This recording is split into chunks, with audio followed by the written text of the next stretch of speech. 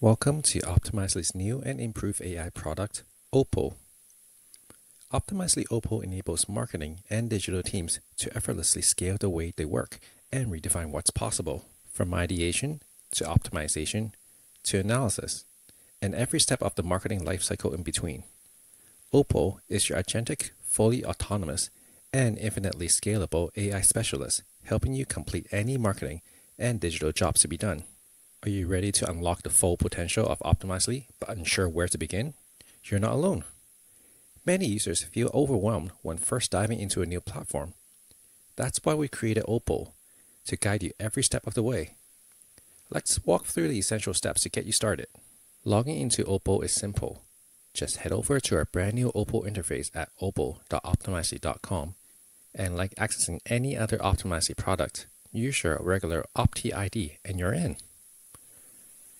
For those who are in multiple organizations, once you're in, you might not see Opal if that has not been enabled.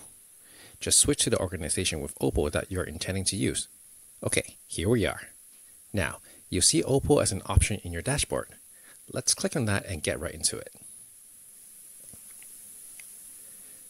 The first thing you'll see is the Opal Chat. Here, you'll find all your past conversations.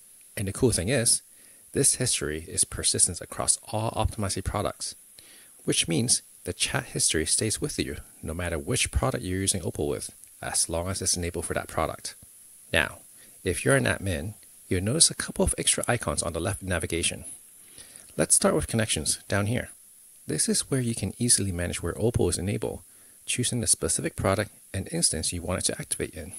Here, we can easily see all the Optimizely products that are associated with the organization. And within each, you see the list of instances, along with a checkbox beside them to say whether we want Opal to be available or not. Next, let's configure our instruction agents. Opal comes with pre-built instruction agent templates. They are deactivated by default, but you can activate them at any time and make changes to their details. Let's take a look at the parts that make up our agents and what you can do with them. An instruction agent consists of 5 parts: name, details, where to use, when to use, and active status. Name is used for you to easily tell which agent is which, and if the name is self-explanatory, you also know what it does. Details is where you give instructions and additional conditions on what this agent does, how it behaves, and defining a handle for your agent so users can use a shortcut to call the agent. Where and when to use allows you to control which product and instance has access to this agent, as well as when the agent knows it is called upon to do work. This is another place for you to define a handle for your agent. Lastly, the active status. After everything has been set up, if you don't activate the agent, it won't work. Now, let's dive deeper into the core component of an agent, the details. You might be thinking, how do I start? What should I write? Do I need to know coding? Don't worry, building an agent in Opal is a lot easier than you might think. Just imagine you are given instructions to an intern. You give context, explanations, and actions to do. Simple as that. What you're seeing here in our pre-built agents are instructions that are more advanced. It's like you're giving instructions to someone more senior on your team. You're able to use acronyms without having to explain to them. And that's all it really is right here, as we use something called Markdown, which allows us to quickly format text using symbols. We can do something very similar without it. For example, for our pre-built agent keyword research, we can create an agent that does something very similar without Markdown. And as you can see, we don't need to use Markdown, and the instructions can just be plain English. Now that we've taken a look at how we can write our details, we need to take a look at what to write next. The too long don't read version is, the more detailed and structured the instruction is, the better. We are talking about interns here. They're new. They don't know what to do. So the more structured and detailed your instruction is, the better. Most of the time, the instruction agents you're building here are meant to do very specific tasks.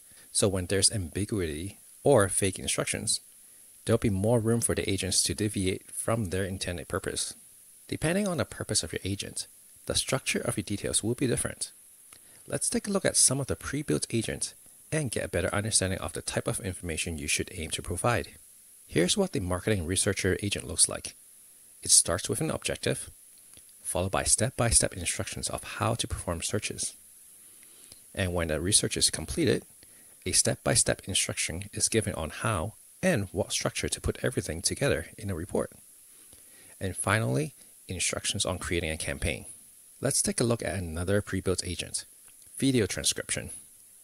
Here, we have steps that include displaying informative text, asking for additional input from users, putting the result, and with an additional option to offer translation. And finally, we'll take a look at tone of voice. This agent helps bring your company's tone of voice to life in your content. It starts with a quick overview, followed by a description of the personality and voice attributes, and then some definition and guideline around sentence style and structure, vocabulary, formats, and do's and don'ts. You can see from the 3 examples that although the content is very different, they all follow a similar structure of what information to provide. The general best practice here when building an instruction agent is that you should always provide an objective or goal, which is a clear statement of what the agent is intended to achieve, and this provides a guiding principle for the agent's actions. Mode activation. Specifying the trigger phrase or a condition that activates the agent. This is where you clearly define what mode the agent enters and what that entails. Execution steps or process. The specific steps the agent should follow. This should be detailed, step-by-step guide that covers all aspects of the agent's operation. Try to use clear and concise language, specifying which tools to use at which step, include prompts or questions the agent should ask the user, and define the expected output or deliverable at each step. And optionally, you can include a response format guideline which specifies how the agent should format its responses, such as a table or list.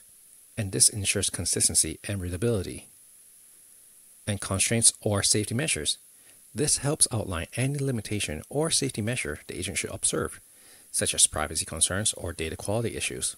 The key principles of creating a great agent are clarity, using clear and concise language that is easy to understand, specificity, provide specific instructions and examples to guide the agent's behavior, structure, organize the instructions in a logical and consistent manner.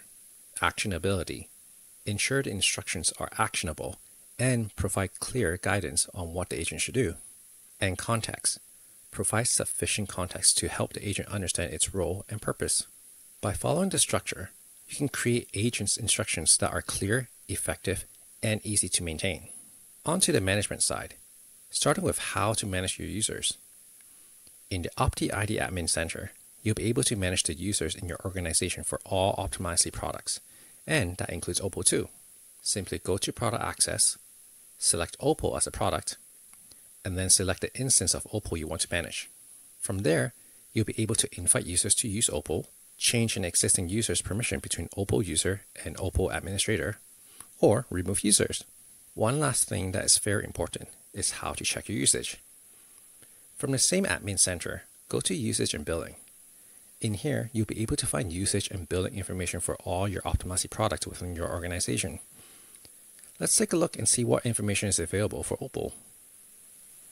A quick overview at the top, we can see the number of credits purchased, remaining, and used, followed by a daily usage breakdown, and a quick look at the purchase and contract history for credits.